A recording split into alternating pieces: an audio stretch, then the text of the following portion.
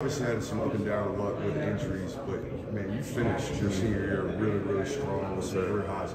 Do you feel like you're playing your best football of your career right now? 100%. I feel like right now I'm just kind of having fun with it, like just being able to just be a kid again and play. You know, one thing earlier this season that I was kind of dealing with just kind of the whole injury aspect, you know, and it's really hard to play your game when you have like a whole lot of thoughts in the back of your mind, like, oh, if I make this cut, like, is this going, you know, it's just a whole lot of second guessing going on. But once you kind of eliminate those doubts and everything, and you kind of get to just play your game, just be a kid like you were in high school, just playing football, you know, it just makes everything fun. It makes everything easier. So I feel like at this point, I'm just having fun with the guys.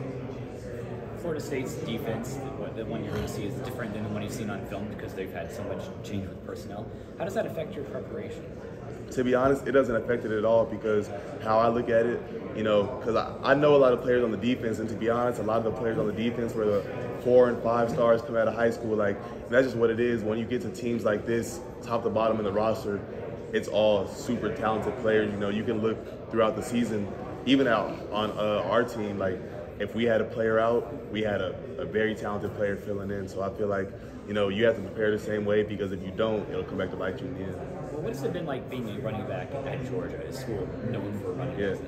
It's been amazing just being able to embrace the culture, embrace the legacy that, you know, players have already left behind, and, you know, being able to I still talk to James Cook, Kenny McIntosh, Sonny will come back, Nick Chubb will come back, still talk to Todd, and being able to follow behind a legacy like that is a blessing because at the end of the day, those are the players that I grew up watching. You know, I can remember, you know, watching Todd Gurley, watching Nick Chubb, Sonny Michel. Like, I remember watching all those guys, and to be able to be a part of that legacy and build those connections with those guys, it means the world to me. What's the Trevor Etienne yet? Not yet, to be honest, just because, you know, he's coming in. He's probably, you know, still handling things over there. Everybody's still in their own lane. I'm preparing for this bowl game, so, you know, everybody's still kind of handling business right now. So. What's it been like seeing James and Zamir, you know, having their success in the NFL recently? Have you reached out to them? Oh yeah, it's amazing. Just seeing.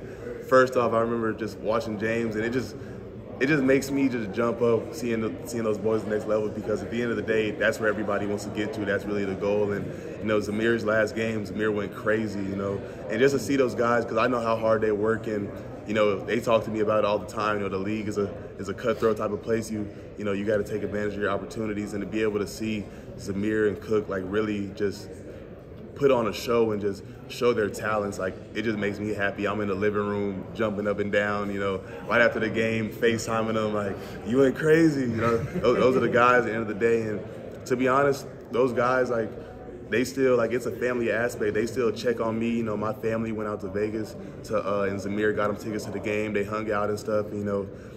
A couple weeks ago, me and Cook were on the phone for about 30 minutes just having a conversation just about, you know, how we're feeling, you know, everything like that. So it's a family aspect, and I'm super blessed I got to get in a room with those guys and build a connection with those guys. You've obviously got an opportunity to go to that next level after this year. Why was it so important to you? And I know you were adamant after the SEC championship that you were going to play.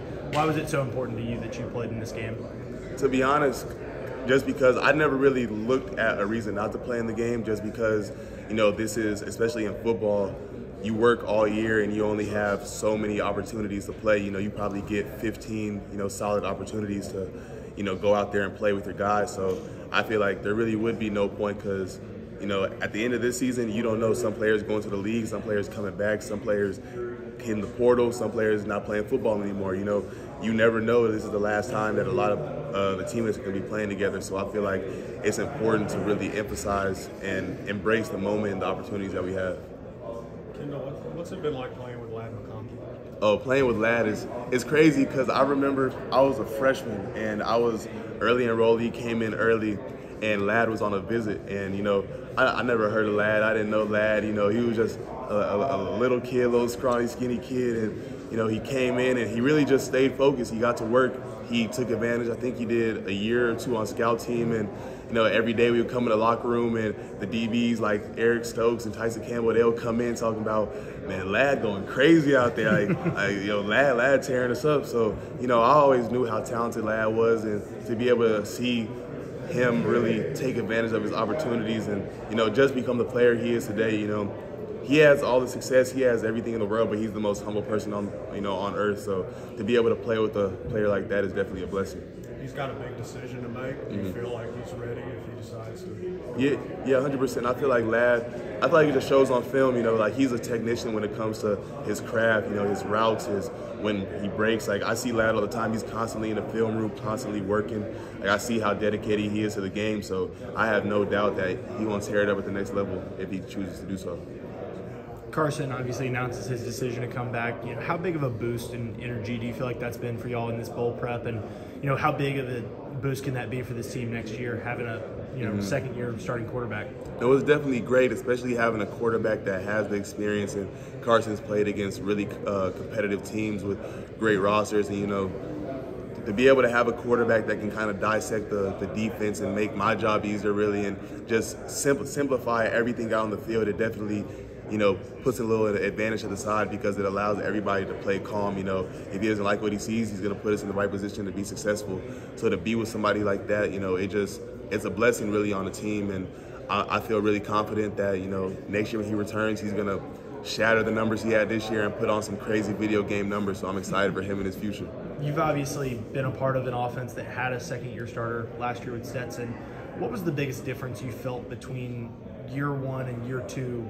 Not specifically with Stetson, but, you know, just in general with a quarterback that was, you know, had that experience under his belt. What was the biggest difference in an offense you felt?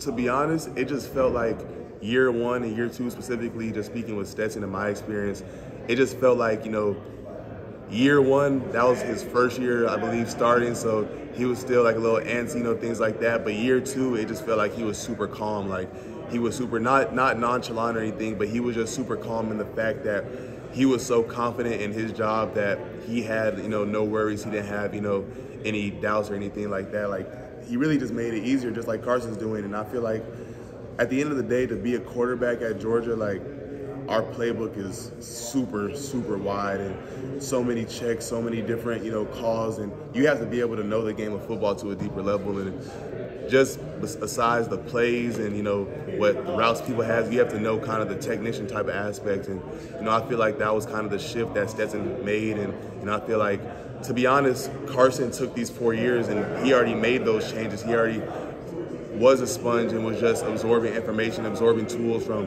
you know, Stetson and just learning new things. So I feel like Carson's already ahead of the game in his position.